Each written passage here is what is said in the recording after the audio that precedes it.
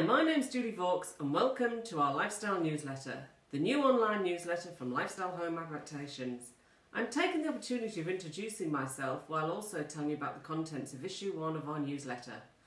You may recall that new figures from the Health and Social Care Information Centre published during the summer highlighted that dementia cases in the North East are on the rise as more people are being diagnosed with the condition.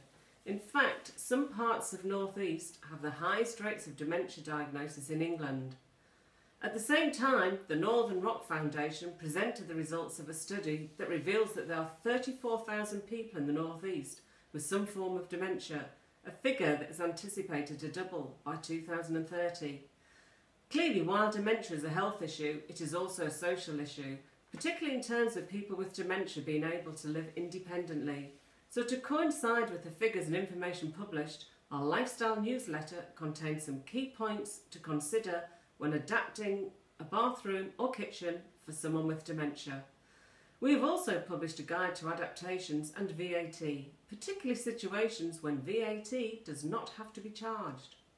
I do hope you find issue 1 of our lifestyle newsletter useful.